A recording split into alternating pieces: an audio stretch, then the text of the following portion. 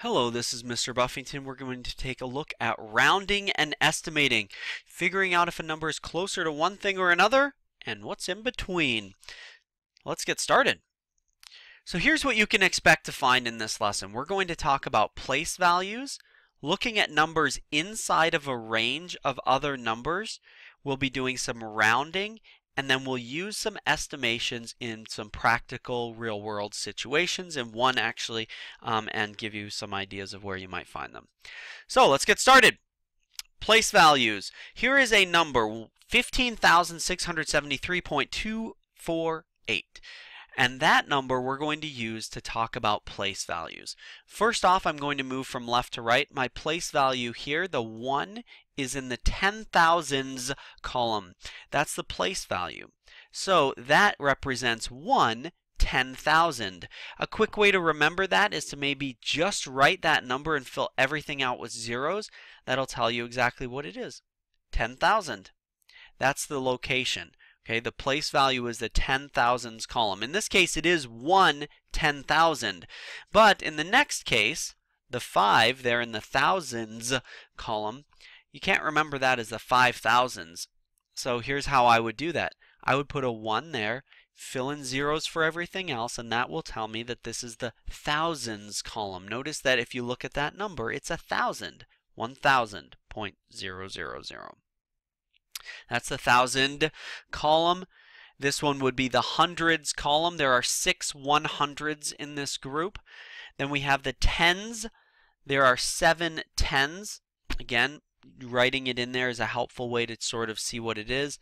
And then we have our ones or our units right there.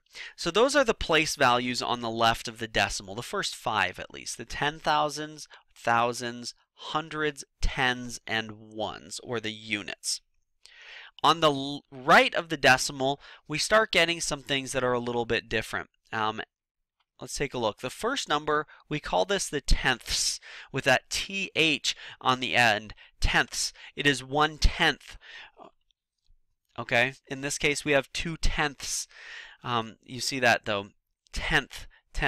And so a way that you could do this is to write it out in the form of money. Right? If that was a 1, then it would be 10 cents. So it's a tenth. This would be hundredths. So if there was one of that, it would be 1 cent, 1 out of 100, or 1/100th of a dollar. All right. That's the hundredths column, and then we have the thousandths column. Notice that these they center around the units or the ones, and then they kind of have a similar name moving outward. The tens are 1 space to the left, and then you've got the tenths 1 space to the right of the units. And then they keep moving out. And this pattern will continue beyond. So if you had another number on the right of the decimal, it would be the 10,000ths. All right, so those are the place values, and it's important to know what the place values are because we are going to use that moving forward. Speaking of which, let's move forward. We have numbers now, and we have to figure out where they fit. So 359, where does it fit inside of these groups of numbers?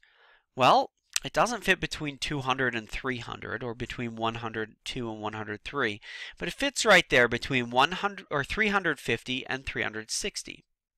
Let's go down to the 102.4. That fits between 102 and 103. See that? It's in between 102 and 103. We also have 15 that fits between 10 and 20. And 235 fits between 200 and 300. Being able to identify where numbers fit in between different groups is a really good first step for rounding. Speaking of which, let's talk about the steps for rounding. First, we're going to do basically this. We're going to find the place value we're looking for and look to see where the number fits. Where does it fit in between these two things?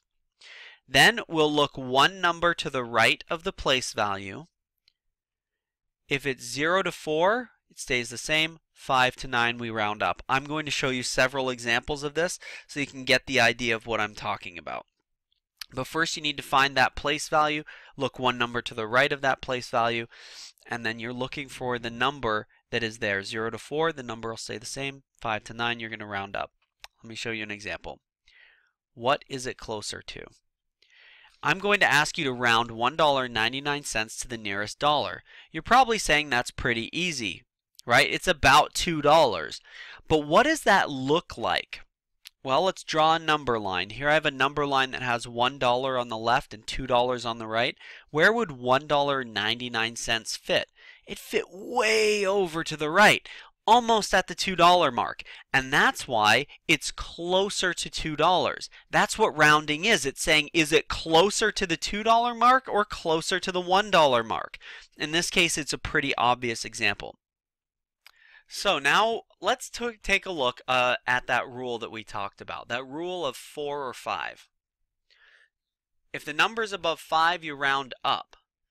And I showed that earlier, and you're saying, what number exactly? Well, it's the digit 1 place to the right of your place value. So let me show you what this looks like in some other examples. If I'm asked to round 126 to the nearest 10, I have to ask myself, what's the nearest 10? Where are the tens? And I identify that the tens are right there. There are 2 tens. The number 2 is in the tens column. So I'm rounding to the nearest 10, which means I'm going to decide whether this is closer to 120 or 130. See, the 120 is what it currently is. It's 120 and 6 more. So it's going to be between 120, or is it closer to 130? Well, look at my number line and see, where does it fit? 126 would fit right about there. Notice that that 125 is right in the middle. That's the number we're looking for. That's what we're talking about when we talk about looking at that number.